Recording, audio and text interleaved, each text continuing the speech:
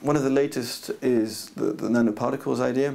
So a nanoparticle is a very small set of atoms. It can go from 10 to 100,000 or more.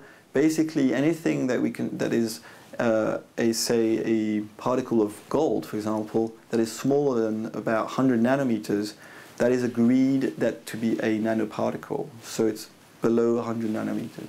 And this nanoparticles idea revolves around the idea that through the succussion process, so that is dynamic shaking of the remedies as you go through the dilutions, this dynamic shaking or succussion, which we know is an essential part of the process. If you don't do it, then we don't get biological effects.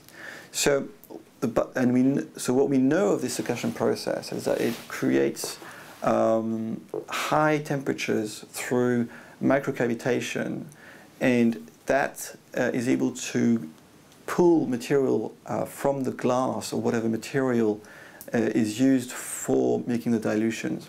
This would be the basis for creating nanoparticles that would be able to carry information from the original substance through the dilutions.